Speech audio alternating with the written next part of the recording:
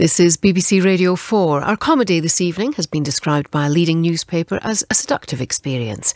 ThomTuck goes straight to DVD, examining the perplexingly lucrative career of the Olsen twins. That's coming up in a moment. Meantime, over on Radio 4 Extra now, Weird Tales. The Loop is the story of a mysterious and sinister archaeological find accidentally unearthed by workmen excavating the London Underground in 1906. It's a chiller. Mira Sayal on To Kill a Mockingbird by Harper Lee. I was introduced to it when I was 13 on a visit to India, and we were at the house of a very close friend who had a hippie younger brother. He said, "You must listen to this and read this." He handed me Carole King's Tapestry album in one hand, and in the other was To Kill a Mockingbird. And I did read it over that holiday in India, and it completely blew me away and changed the way I regarded myself and thought about the world. 75 creative minds share their inspiring moments in cultural exchange. New to Front Row, from next Monday at 7:15 on BBC Radio 4. So now, once again, shining a light on the dark corners of the entertainment industry and unearthing more gems from the straight-to-DVD market so that we don't ever have to endure watching them. It's ThomTuck. Welcome to ThomTuck Goes Straight to DVD.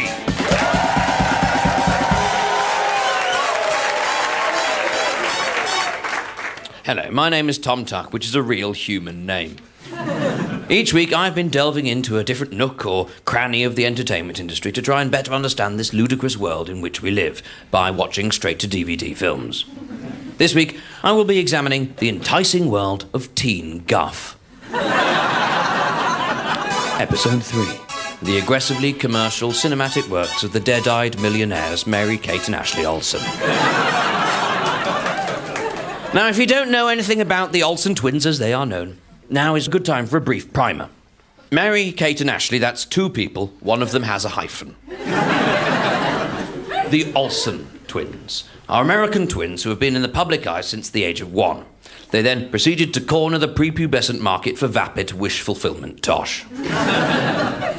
And they really wouldn't be worth talking about if it weren't for the fact that they have been truly stupendously successful. They have been so successful that if you were to count them as one person, they would be the 11th richest woman in America. How does that tell you everything you know about anything they have ever done? Why do they have all the money? I've got practically none of it. 11th richest woman in America, and that is almost true. And it makes sense to count them as one person, because look at them. Look at them, they seem to only have enough DNA between them for one whole person. They are really creepy looking, as if E.T. had a bit of work done. But they've made their money not just through television, but through an aggressive commercial operation that existed in the slipstream of their TV work. Christmas albums, coffee table books, tie-in novellas, and at least 3 fashion lines. I actually had an Olsen twins visor that I bought in a charity shop, and I loved that thing. It was denim with gold stenciled stars and a red underside. It was awesome because everybody hated it. So I wore it, typically, on a first date. We went through to Glasgow on the train to see a concert, and then we missed the bus back to Edinburgh. So we went over the road to a nightclub and danced a bit, and then we went to get the next bus, which we missed. Repeat almost ad nauseum. And we finally got the 3 a.m. bus, but by then I had mislaid the visor. And in many ways I've been looking for it ever since. That girl I was talking about and I went out for 6 years. When I wrote my first radio show about Disney straight-to-DVD movies, we had broken up. But we met up so she could tell me that she definitely didn't have the passport, which she did have.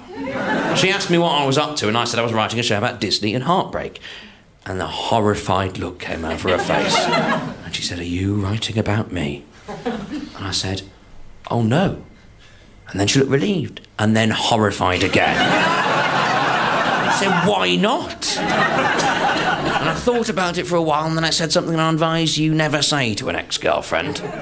"Well, you don't fit the narrative." And she looked deeply put out. Well, Chuck, be careful what you wish for. I am not someone who usually makes wise choices. Unlike the Olsens, who decided to become executive producers of their films and TV series at age 9. How are they so good at life? If you type OLS into the search box on imdb.com, the first person who pops up is Elizabeth Olsen, their sister, and far more respected actress. Their next person is Mary Kate. And then it's Eric Christian Olsen, an unrelated man. Why is nobody searching for Ashley? Because she doesn't go out with Nicolas Sarkozy's brother. Mary Kate does. It's very creepy. He's almost twice her age and almost twice her height. The first movie of the 12 they made before they were legally allowed to vote is a little bit of nonsense called To Grandmother's House We Go. It stars the twins as identical irritating characters with Rhea Perlman from Off Cheers and Jerry Van Dyke, who is Dick Van Dyke's little brother. A little bit of backstory on Jerry Van Dyke. At CBS, the American TV network, decided they were going to make him their next star and offered him loads of parts. And one of them was in Gilligan's Island, which went on to become a massive success, and he turned it down. The show that he accepted, the show he read the script for, thought deeply about and went, yep, oh, that's the one for me, was a short-lived sitcom called My Mother the Car. Where Jerry Van Dyke played a man whose mother had died, who was reincarnated as, yes, a car. It was unsurprisingly short-lived. So, by 1992, Jerry Van Dyke needed some dollar. So to Grandmother's House he went. A second film was much in the same vein, Double, Double, Toil and Trouble, it's called. It stars the twins as reasonably inexplicable children, alongside Will from Will and Grace, and Oscar winner Cloris Leachman. Now, she plays both a good witch and a bad witch. It's very good. One of them is trapped in a mirror. But it's only got one of the hallmarks of what was to become classic Olsen. They've already mastered the trick of saying something, nodding, and walking off camera in tandem. This becomes a major part of their later work. Their third film is How the West Was Fun. Answer, it isn't. I went to Glastonbury once. Do you know Glastonbury? It's sort of like a left-wing holding pen. Face paint optional. And I'd have been paid to go, and all I had to do for my money was, for an hour a day, put on a hat, which had sheep's horns on it. Yep, if anything, that's a bonus. Little did they know I was going to spend my fee on a very similar hat.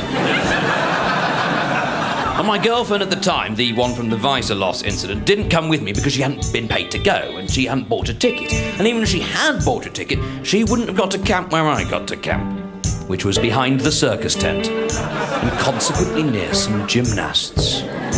Dribble. Do you know gymnasts? They're people who are bendy for money. Because that's when you become a thing, isn't it? When you do it for money.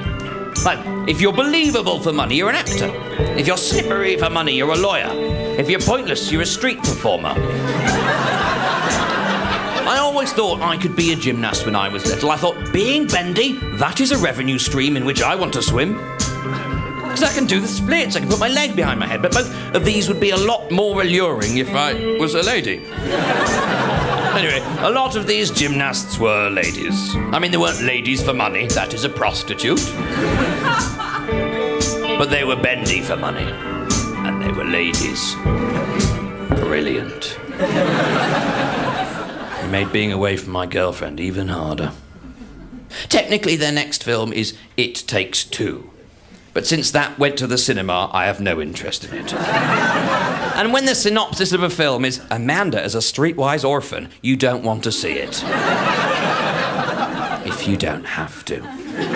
Plus, Kirstie Alley's in it, and no one wants that. Now, something happened before their next film, which heralds their blue period. That's my own terminology. Their parents got divorced, their actual parents. And from then on, they mainly make movies about how their mother is dead. Which I think would be a bit of a kick in the teeth to their actual newly divorced mother. Oh, how wonderful, my beautiful girls have made another movie. What's it about? Oh. Right. No, it's fine, it's fine. I mean, it's lucky their father got all the knives in the separation. The first film in their blue period is Billboard Dad, which features a man doing a terrible English accent. He's the baddie in this one, and at one point he pronounces the synthetic fabric that everyone in the world pronounces the same as polyester. What? You say cotton, I say cotton. Let's not bother with research. And the weirdest thing about this film, of which there are many weird things, for some reason, the band No Doubt are mentioned about 9 times. I mean, presumably they paid for this? But they never appear in the film. And neither does any of their music. Just people keep going, yeah, I got awesome tickets to the No Doubt concert, and then they don't go. It's baffling. The plot is that they try and find a woman for their dad to hump. Spoiler alert, they do. And everybody learns a lesson about diving or something. The next film is when they really start to make the movies they clearly want to make, by which I mean cold, dead commercial husks. Passport to Paris is classic Olsen. Sponsored to within an inch of its life, and inexplicably full of montage sequences. Usually these montages will involve them trying on clothes made by their nascent clothing lines. And this is where, on the DVDs, they start to have these special features called Fashion Close-Up, which is clips of the film with a generic American woman spouting things like, it's all about attitude here. That's the one accessory you should never leave home without. Or, the girls threw in this hat for a touch of whimsy. And Mary Kate is wearing a lavender sweater with a tank underneath and some really cool silk lounging pants. Whilst somehow resisting the urge to say, buy them. It is unreal. Now, Passport to Paris is set in, yes, Paris. And they clearly filmed it there because you can see bits of Paris behind the clothes. But apparently they didn't have permission to film in the Louvre. So instead of not having a scene in the Louvre, they decided to have some sort of CGI version of it instead. It's completely weird. They're walking down through some sort of tunnel made of Incata. And as always with these films, they meet some boys. They are French boys, in this case, who terrorise them into submission whilst riding scooters. But the twins at this point are 13. So either they're hanging around with 13-year-olds with scooters and not even Italians are that lax. Or these 2 French creeps, legally old enough to have scooters, are picking up children. And they don't even bother to get French actors to play them, I find out. They're both played by Americans, as if you couldn't find a sexual predator in Paris. And they're not just any Americans, either. They have the most ludicrously American names I have ever heard. One of them's called Ethan Peck. Where the hell else is he from? And the other is called Brocker. Brocker. No, that's not Barocca, because that's a girl's name. He's called Brocker Way. Can you think of a more American name than that? I mean, maybe like Cody Guns. And the film is sponsored to shreds. And I don't particularly want to give any of the companies who bought into this nonsense a shred more publicity. So I'm going to replace them with stuff I like. They drink a lot of dandelion and burdock.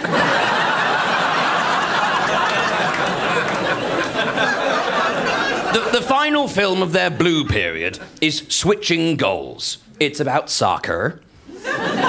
And they play twins who are different. One of them likes clothes and the other can play centre-back. Or something.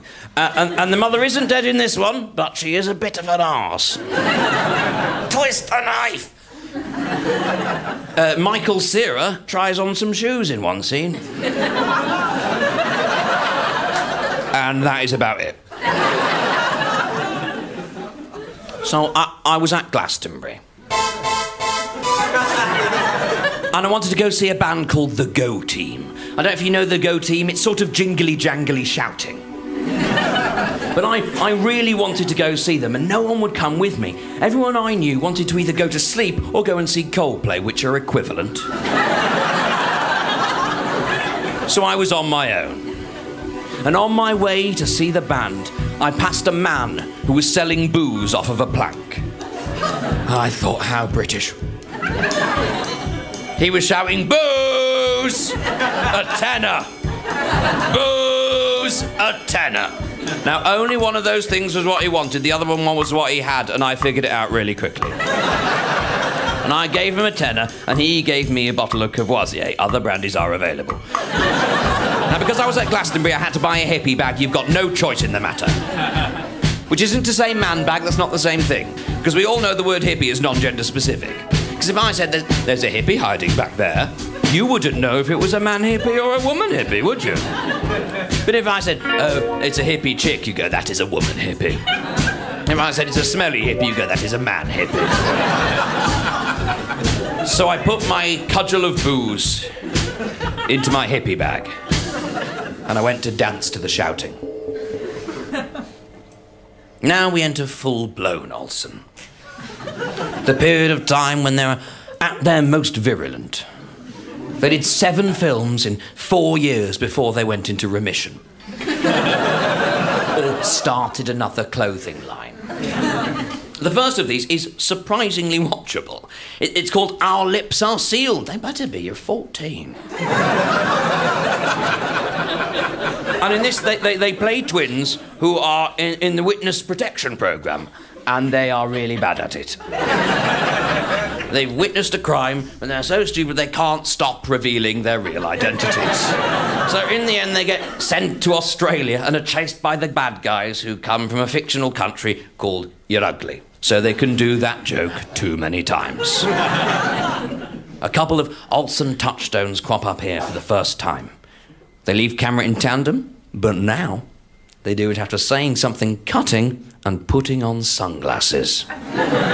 They invented that. In 2002. Remarkable. And they also pioneer the direct address of camera. It's as if they're looking deep into your soul and daring you to point out that Annie Hall is a better film. They drink 3 cans of dandelion and burdock each. And they meet some boys. There are 7 montage sequences. They try clothes on in 5 of them.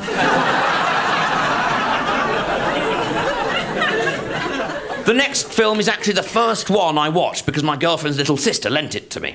I watched them out of order. Irresponsible! It's called Winning London. What does that mean? Well, they go to London to do the Model UN and they win, which is, I'm not sure that's how the UN works.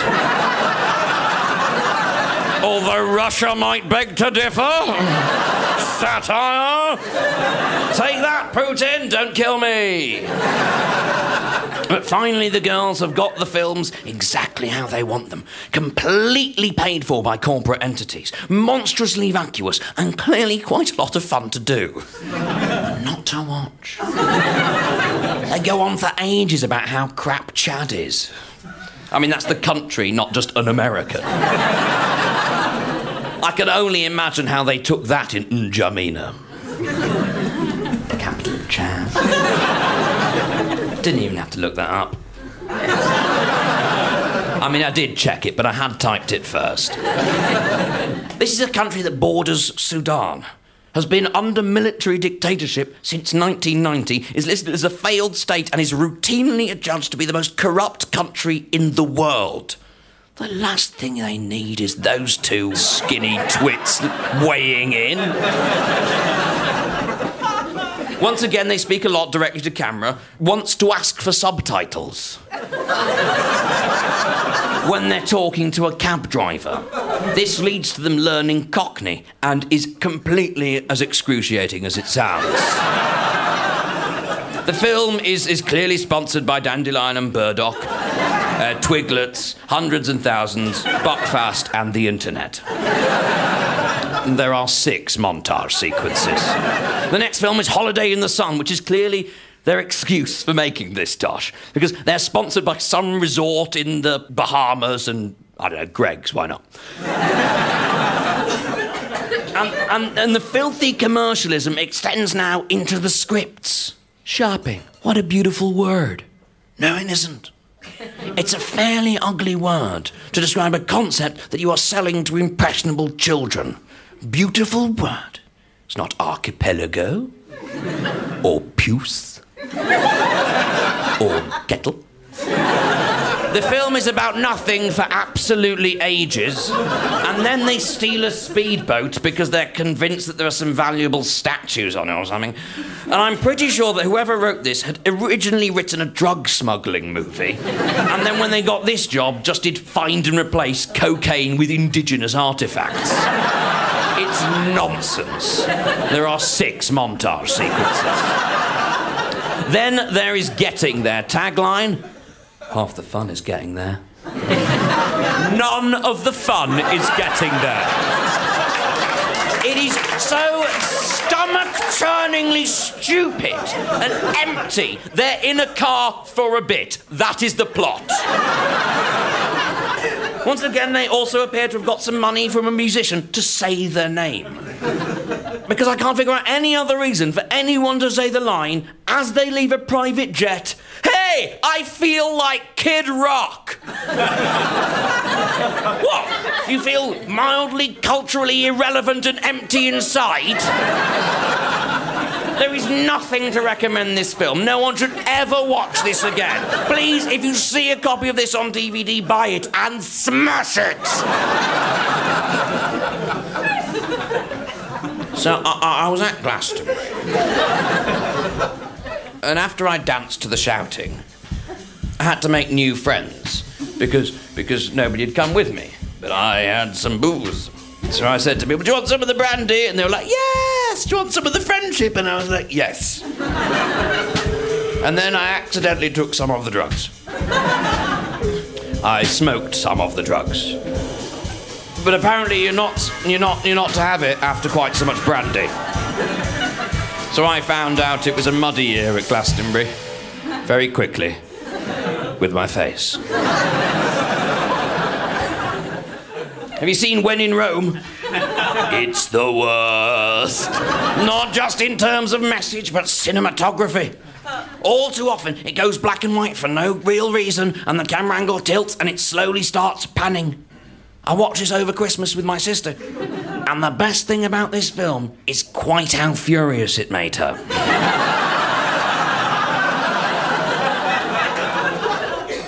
They're doing an internship at a fashion house, and they get fired justifiably. But then the boss turns up and goes, "Hey, come to my house in Tuscany," or whatever.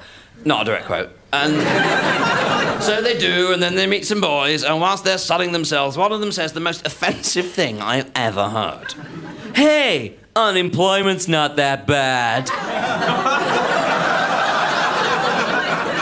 There are 9 montage sequences, which is a high tide mark for the girls. The Challenge is the final straight-to-DVD instalment in the twins' empire-building process. It's admirable, in a way, in that the plot isn't simply go there, kiss an adult, buy a hat. They meet some boys, 5 and 7 years their senior, do 7 montage sequences, and drink gallons of diet Dandelion and Burdock. The most memorable bit of the film, by which I mean that I am still having nightmares about it, is the ending. They're walking down the beach having learnt a lesson about something and talking to their boys. And then... 4. of their previous boyfriends turn up. As in the boyfriends from the previous films, where they are playing different characters. They just wander in and start arguing about how they have a greater claim to be their beau, and they start calling them by their real names. Brocker's there. And the girls tell them off because, quote, "You're only our movie boyfriends." And then they wander off, and a montage sequence of clips from all of their previous films starts playing under a UB40 song. I just couldn't deal with it.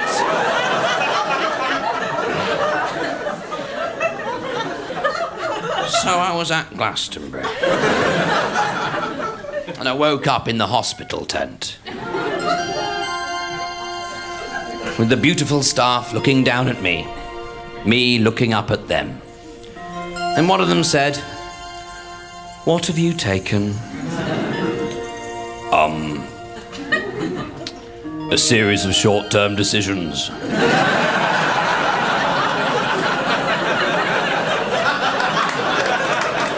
No. What have you taken? The drugs. Which ones? And I tried to say MDMA. I hadn't had any MDMA. But I wasn't quite sure at this point what I had taken. And that's an easy one to say. So that is what I tried to say. But sometimes my mouth will say to my brain, "You know what? I've got this."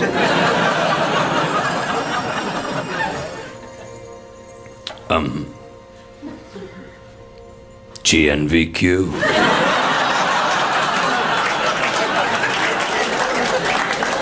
No.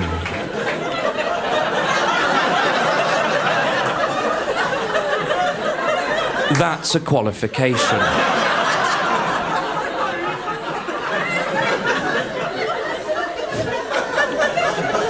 Barely. Because even hammered, I'm a snob. Where's your phone? It's in the hippie bag. It's by the brandy juice. And they rang the number I had most recently called, which was my girlfriend at the time, and the time was 5 a.m. She didn't answer, which was lucky. What was not lucky is that they then rang the number I'd second most recently called, which was the landline of the place she was staying at the time, and the time was still 5 a.m.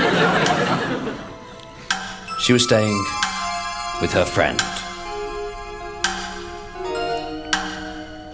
whose father happens to be the editor of The Economist. And her situation at that moment in time and my situation at that moment in time are a microcosm of why we're no longer together. And while I was being irresponsible and then learning the consequences, the Olsen twins were retiring from the movie business. Retiring. Having already made more money than I am ever going to at age 18. They then went on to expand their fashion businesses and become style icons and wait for the royalty checks from these films to roll in. What have I done?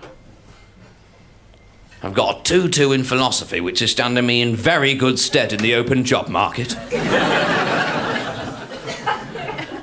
Decisions, decisions.